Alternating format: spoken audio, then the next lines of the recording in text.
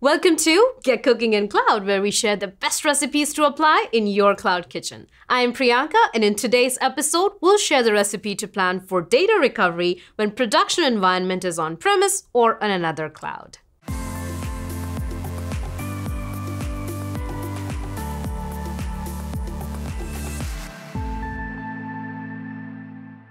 Main Street Style is an e-commerce company that has their production environment set up on-premise. Imagine if they were to discover that they have lost all the recent customer orders during a disaster. It would be a huge loss for their business if orders are not fulfilled. Since data is the critical piece of their application, let's dive deeper into it and help Main Street Style with some strategies to avoid losing data during a disaster. The term data covers two scenarios: data backup and database backups.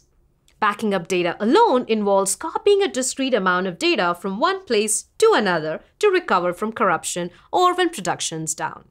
Database backups, on the other hand, are slightly more complex because they typically involve recovering to a point in time. Hence, we need to not just consider backing up the database, but also consider backing up the transaction logs and then applying them back to the database during recovery. Now that we have the basic understanding of data and database backups for DR, let's consider Main Street Style scenario and how they can set up DR specifically for data.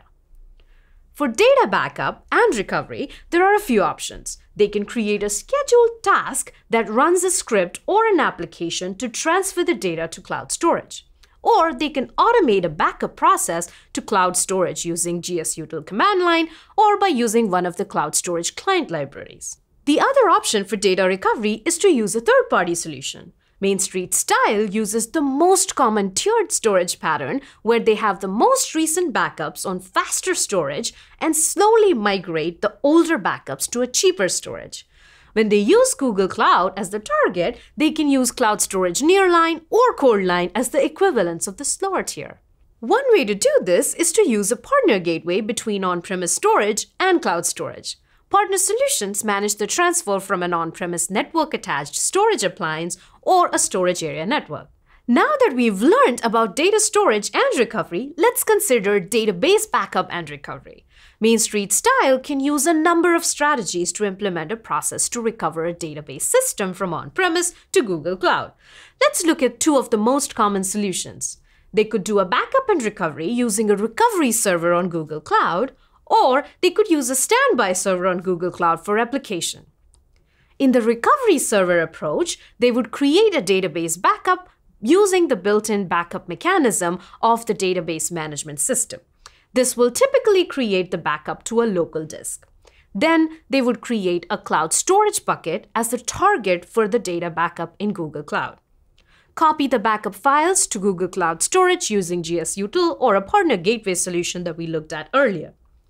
Also, because this is a database, they would have to copy the transaction logs to the recovery site on Google Cloud.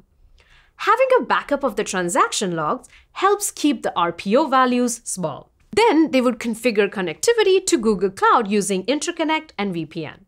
Create a custom image of the database server on Google Cloud with exactly the same configurations as the one on-premise. Now, when time comes to recover the database to the DR site on Google Cloud, it's easy for Main Street Style. They would start a minimally sized instance from the custom image and attach any persistent disks needed.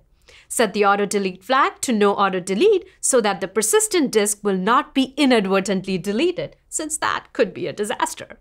Then apply the latest backup file and transaction logs that we copied to cloud storage.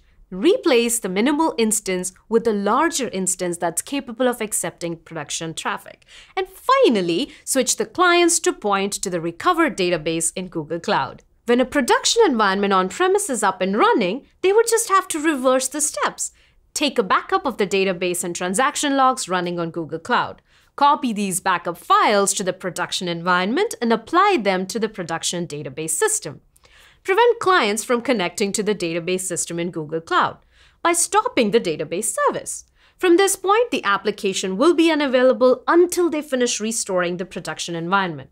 And finally, redirect the client connections to the production environment. And that's it. An alternative recipe is to set up a standby server on Google Cloud for replication, which helps achieve very small RTO and RPO values since it actually replicates data and database state in real time to a hot standby of the database server. If Main Street Style was to set up a standby server, then here's how they would do it. They would first have to connect their on-premise network to the Google Cloud network, then create a custom image of their database server on Google Cloud in the same configuration as the one on-premise. Start an instance from the custom image and attach any persistent disks that are needed with the auto-delete flag set to false. Then configure replication between the on-premise database server and the target database server in Google Cloud. The clients are configured in normal operation to point to the database server on-premise. After configuring this replication topology, they would have to switch clients to point to the standby server running in Google Cloud Network. When production database on-premise is up and running, they just resynchronize the production database server with the Google Cloud database server and then switch clients to point back to the production environment. Now, in our case, Main Street Style has production set up on premises.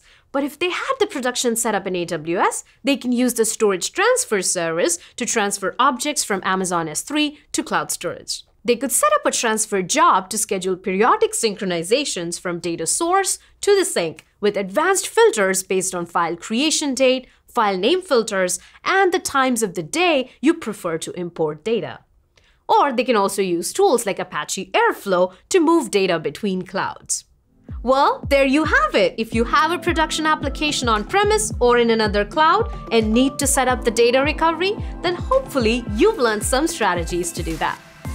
That's all for today on Get Cooking in Cloud. Here's hoping you're whipping up your own DR strategy. Join us next time where we will share more recipes to implement DR for data. If you would like to see more such content, don't forget to like and subscribe to our channel.